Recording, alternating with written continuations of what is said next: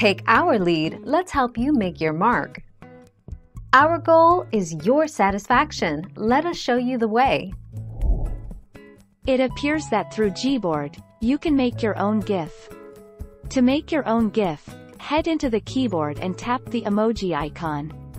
From there, tap the GIF button and you should see the Make a GIF option.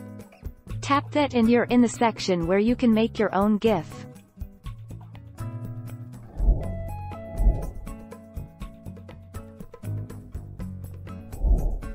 Take our lead. Tip: to go back to entering letters, tap ABC. On your Android device, open any app where you can write, like Gmail or Keep. Tap where you can enter text. Tap emoji. From here, you can insert emojis. Tap one or more emojis. Insert a GIF. Tap GIF. Then choose the GIF you want. Tap send.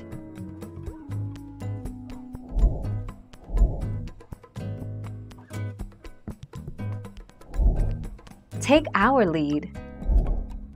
To start, head to the download section in your Xposed installer app and search for NSFW Gboard, then tap the top result.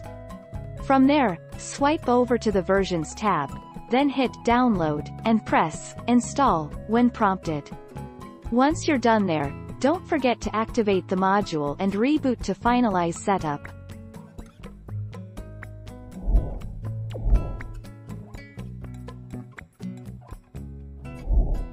Take our lead.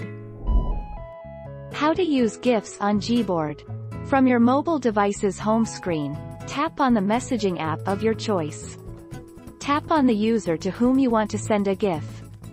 Tap in the text box where you would normally type a message. This will pull up the Gboard. Tap on GIF in the bar above the keyboard, underneath the text box. Tap on the GIF you want to send.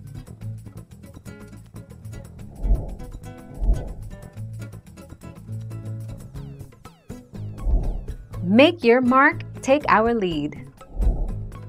Gboard, Google's iOS and Android keyboard app, has quietly updated its design by moving its GIF-making button up next to the word suggestion bar. The GIF-making feature has been around since last September, but it was hidden behind the emoji button on the bottom. Thank you for watching. Please subscribe and hit the bell notification.